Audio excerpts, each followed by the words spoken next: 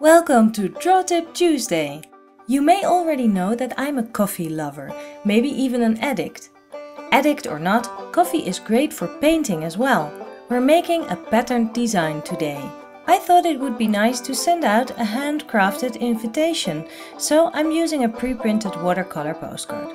Of course, you can use normal watercolor paper just as well and draw the address lines yourself. For the pattern I'm using a bit of brewed coffee, an espresso cup and a discardable plate. First I pour some coffee onto the plate and dip the bottom of my espresso cup in it. Then I start making my pattern. I do a little test first to make sure it will look the way I want it to look. I like the small rings the espresso cup creates, but you can use a larger cup or glass as well, or even mix up different sizes. Be creative! Now let it dry. Once the coffee has dried, you can send out the card the way it is, but I'm adding my invitation text using a Sharpie.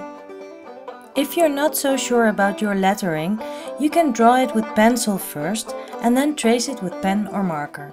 Or use letter stamps, that can look really cool too. I hope this draw tip has been inspiring for you. If you want, you can subscribe to my YouTube channel, so you won't miss out on my weekly videos. See you next week!